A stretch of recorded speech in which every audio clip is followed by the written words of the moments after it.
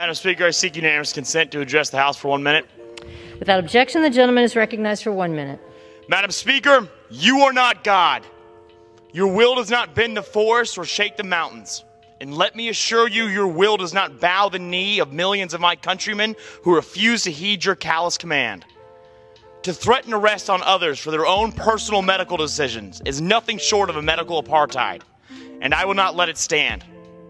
For if I am to cowardly bend the knee here like those on the left wish, then what is to stop you all from taking your tyranny to the rest of this country that I love?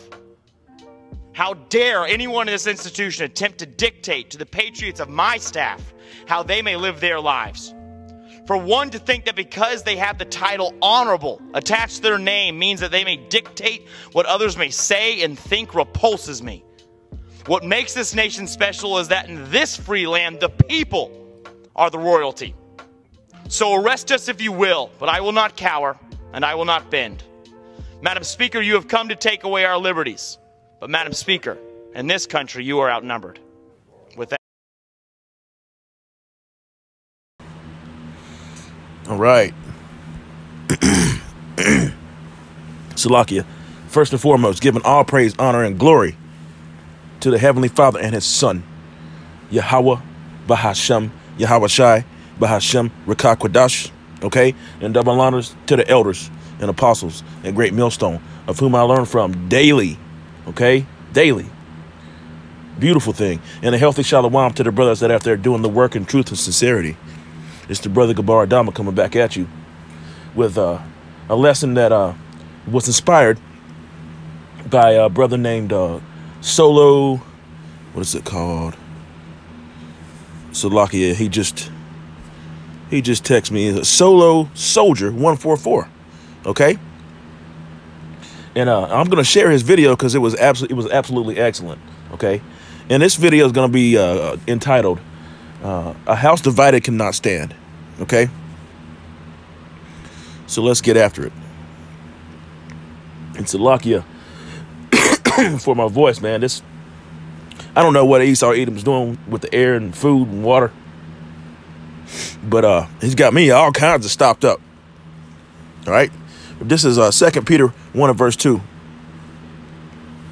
For the prophecy came not in old time by the will of man, but holy men of the Most High spake as they were moved by the Holy Ghost. See? Okay? All right? Let's see here. Yeah, that's what I want. Mark 3 and verse 23. And he called, Salakia, and he called them unto him and say unto them in parables, how can Satan cast out Satan? You see that? How can Satan cast out Satan, man? And you know, in this house, this so-called house, you know, which is the US of A, Babylon, is divided, man. It's super divided. And I'm gonna show you a series of clips, you know, that the brother Solo Soldier 144 had put together. And you know, it was a great video, man. But this place is divided, man. Okay, Satan cast out Satan, and if a kingdom be divided against itself, the kingdom cannot stand. See that? It cannot stand, man. And my phone chimed. All right. And if a house be divided against itself, that house cannot stand. And if Satan rise up against himself and be divided, he cannot stand, but have an end. Okay, you see what the scripture just said?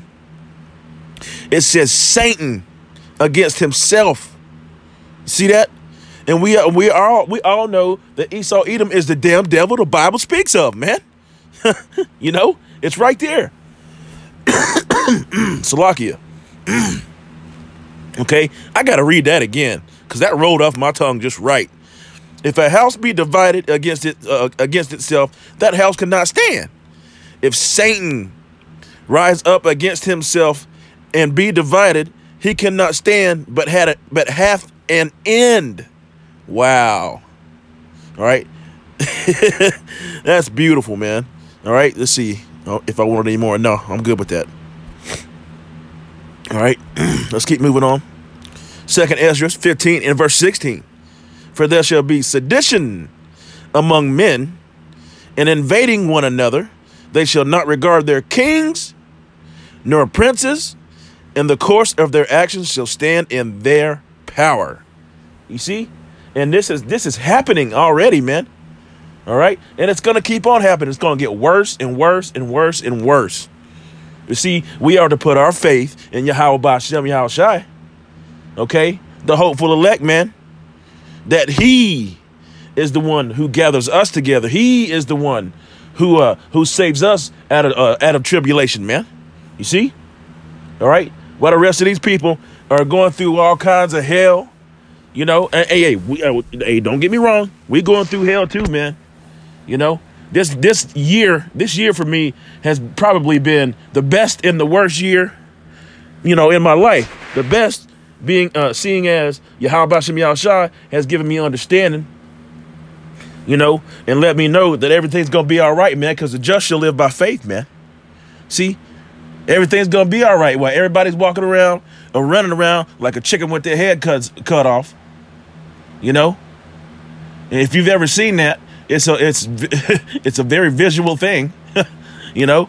But everybody's walking around like a chicken with their head cut off, man. Worried about this, worried about that in this world. Yahweh B'Shem Yahushai has got us. He's got us. Okay? So I'm going to read this again. 2nd Ezra 15 and verse 16. All right? For there shall be sedition among men and invading one another.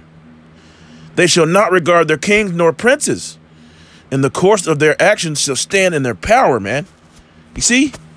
The course of their actions shall stand in their power. And man shall desire to go into a city and shall not be able. For because of the pride of the cities shall be troubled. You see that? Because of their pride. Again, I'm proud to be an American. See? They've got so much pride, man. And over what? This place is a shithole country, man. You know? Okay? And man shall desire to go into a city and shall not be able. For because of their pride, the city shall be troubled, the houses shall be destroyed, and men shall be afraid. And man shall have no pity upon his neighbor, but shall destroy their houses with the sword and spoil their goods because of the lack of bread and for great tribulation, man. And what the scriptures say, they shall be saved out of tribulation. That means we got to be in the midst of something, man. Okay? And what does that word midst mean? What does that mean? I got it pulled up here somewhere, I think. Yeah, it's right here. Salakia. Midst. Midst. Okay? The middle point or part. All right? I mean, that's a simple one. All right? In the midst, so that means we got to be in the middle of something. Right? We got to be in the middle of something here. A man shall desire, shall have no pity, Salakia. A man shall, verse 19.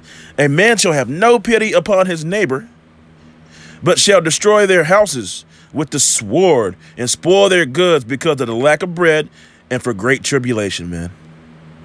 Okay? All right? Yeah, so this house, you know, the meat of that, and what I wanted to get out of that, well, several different things, but this city, this place is divided, man. Okay? It's completely divided, man, and this is it's a beautiful thing. It really is. It's a beautiful thing. Yahweh B'Shem Yahushai is doing a great work on this place, man, and it's gonna do nothing but get worse and worse. It's gonna wax worse and worse and worse. All right, which is good. It's prophecy. All right, you know, Job 13 and verse 4. But ye are forgers of lies. Ye are all physicians of no value. Okay? They are physicians of no value. Verse 5. Oh, that ye would altogether hold your peace, and it shall be your wisdom. See that? See, these physicians of no value should hold their peace.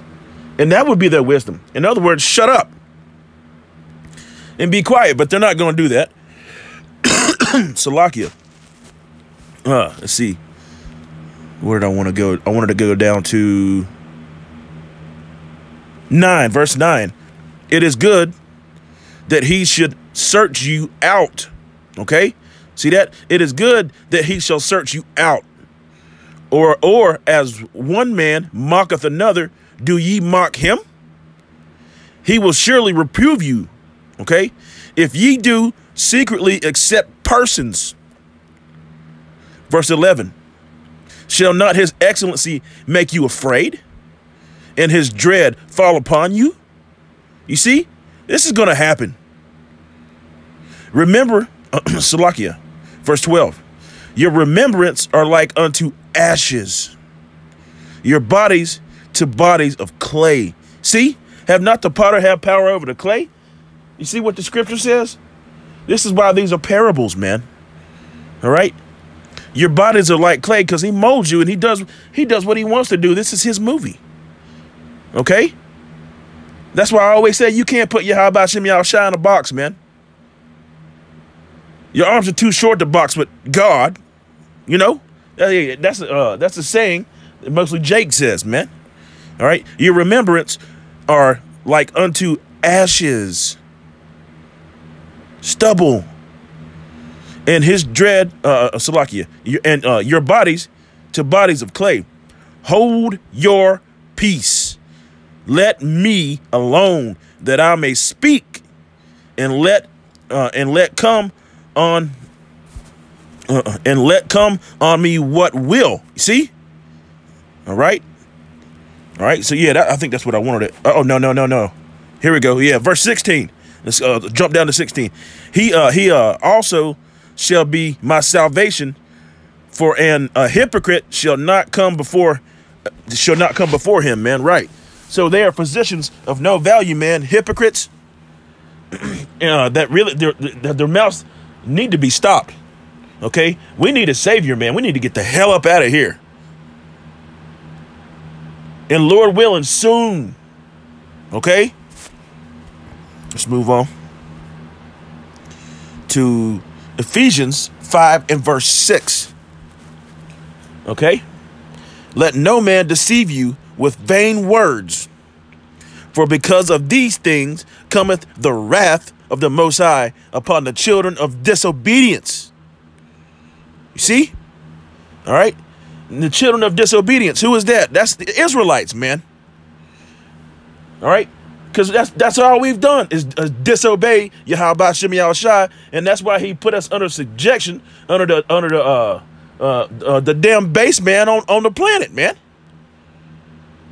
Okay, be ye not, Salakia, be not ye therefore partakers with them.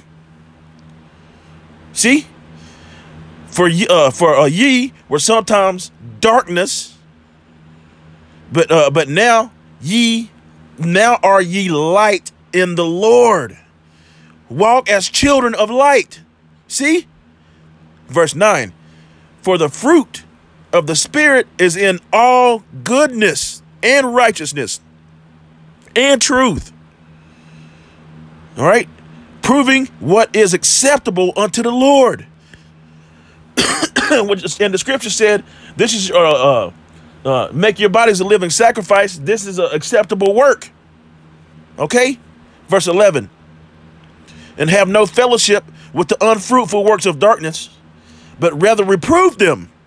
See? Reprove. Verse 12. For it is a shame even to speak of those things which are done of them in secret. Oh boy. Oh boy, man. I'll leave that one alone. I'm going to read it again anyway. For it is a shame even to speak of those things which are done of them in secret. Let your light shine, brothers. Okay? 13.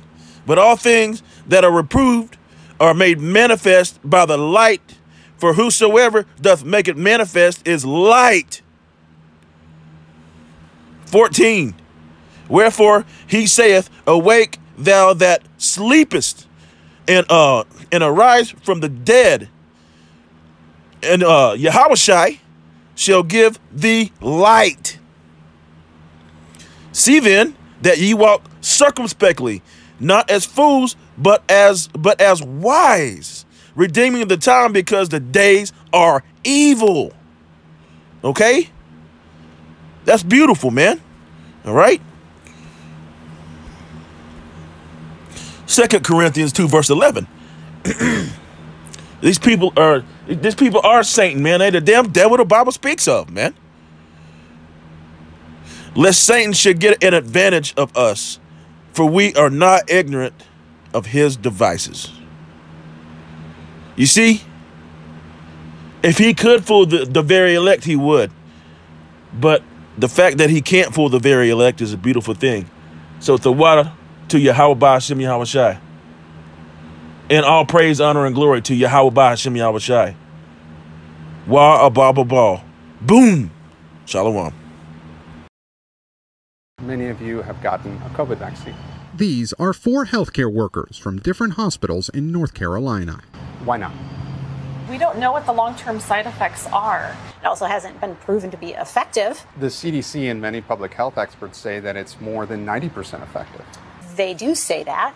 That hasn't proven to me to be true. I'm not going to just jump on a bandwagon with something that has not been tested. When you say that it hasn't been tested, it has been tested, though. But not to the, if you look at the normal year span of how long something is tested, it's usually 12 to 14 years before it comes to humans. Across the country, about 1 in 4 healthcare workers still isn't vaccinated against COVID. And from North Carolina to Texas to New York, anti-mandate protests are mounting.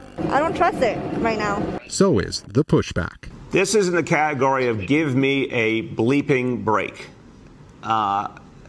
When did everyone get a medical degree? For weeks, we've spoken with many overworked healthcare workers who practically begged Americans to get the shot. What do you tell people who just don't believe you? It's frustrating. Not these. They say they're not anti-vax, more anti-mandate. And I'm not comfortable putting something into my body until I am ready. If and when I'm ready to get the vaccine, I will get it on my own accord. I won't be forced. You just don't trust the CDC. I do not trust the CDC. Absolutely not. And that fuels their skepticism. I have the right to question anybody in this country I want to question. You're entitled to your own opinion, but these are facts. Are they, though? Are they facts?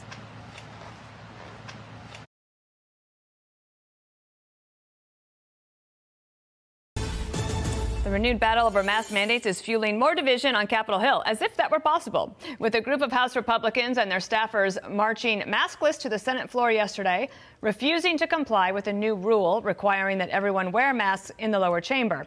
Texas Congressman Chip Roy was among the protesters. He joins us now. So what's it like there today? Hey, Dana, how are you? Great to be on the show. Hey, look, I mean, we're here doing our job. We're trying to send a signal to the American people that they don't need to be running around in fear. We're able to make up our own minds, our own decisions. I mean, look, Dana, I am pro-vaccine. My father had polio. He's a polio survivor. I believe in vaccines, but I also believe in healthcare freedom. You know, when I've gone in to meet with people who are vulnerable, gone to nursing homes, met with veterans, I've masked up. But at the bottom line is, we've got the power of the Speaker of the House being used to say they're going to arrest staffers, arrest the people who work for us because they're exercising their judgment, which the powers that be have been saying that if you get vaccinated, you're all safe. And my staff, they're saying, oh, you've got to come in here, you've got to follow these orders or we're going to arrest you. I've got a real problem with that. And we're sending a signal to the American people that they should be in fear.